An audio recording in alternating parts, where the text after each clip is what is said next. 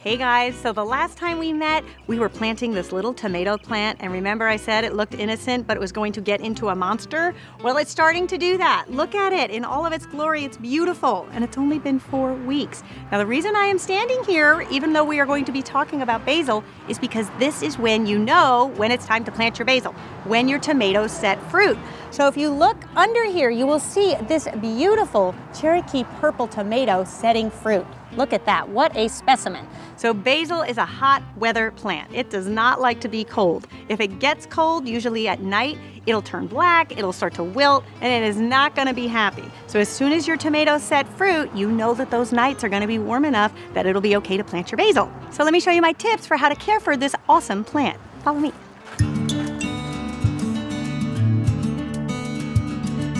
Okay, so here is my beautiful basil pot. And I'm planting basil in a pot this year because, for one, it's a little bit easier to control the amount of water you use. So for the terrible drought that we're having this year, it's gonna do better in a pot. Planting basil in a pot also helps with the drainage because typically you can just use loose potting soil, and that's gonna do a lot better than if you plant it in the ground where you may have clay soil and it's not gonna drain as well.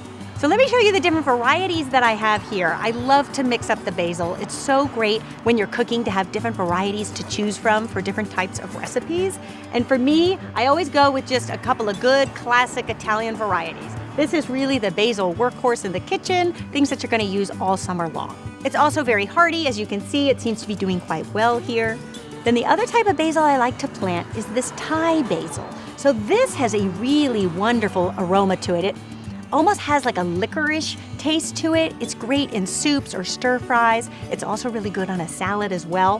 One of the things that you have to notice here about the Thai basil, as pretty as it looks, we actually want to pinch off these flowers. What is actually happening here, because of all of our warm days, the basil is actually trying to complete its life cycle and going to seed, which we don't want. We want it to continue to thrive. So you're just gonna pinch it off, just like that. You could actually put these in a little thing of water, it'd be pretty on your windowsill.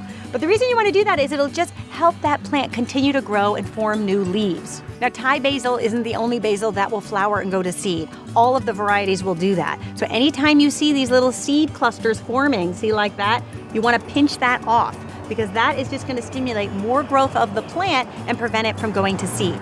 Now, if you don't see the little seed clusters forming and your plant doesn't seem to be doing well, you might just go in there and pinch off some of the leaves. That also will stimulate its growth.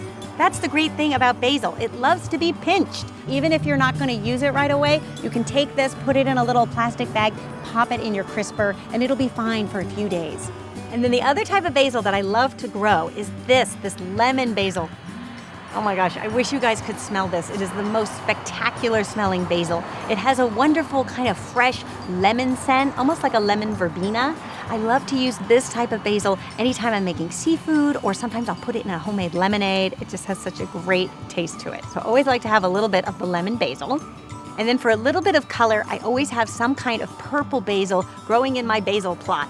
So my favorite variety is actually a variety called Purple Ruffles, where it looks kind of like this, but has beautiful ruffled leaves. It's actually featured, I think, in my summer garden tour. You can see what that looks like.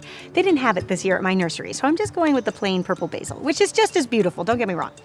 And what's nice about the purple basil, as opposed to the green basil, is it's similar but has a little bit more of an earthy flavor to it, where the regular green basil has more of sort of a fresh, almost like anise flavor to it. They're really great to use in combination because they'll just add great color to any tomato salad you're making or bruschetta. They're really great to have on hand to mix and match.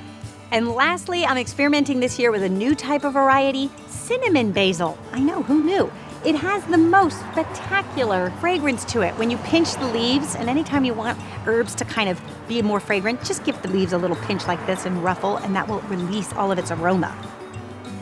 And it smells like basil, but then has this really interesting warming cinnamon flavor.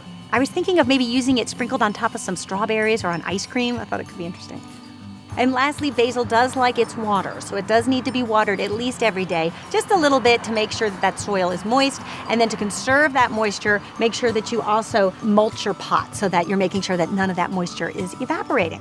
Now, once your tomatoes start ripening and all of your basil is flourishing, you're gonna need a great recipe to put all this produce to work. And for that, you can click the annotation and head on over to my food channel, where I'll show you how to make a fantastic tomato basil salad that comes together in less than 15 minutes. I'll see you over there.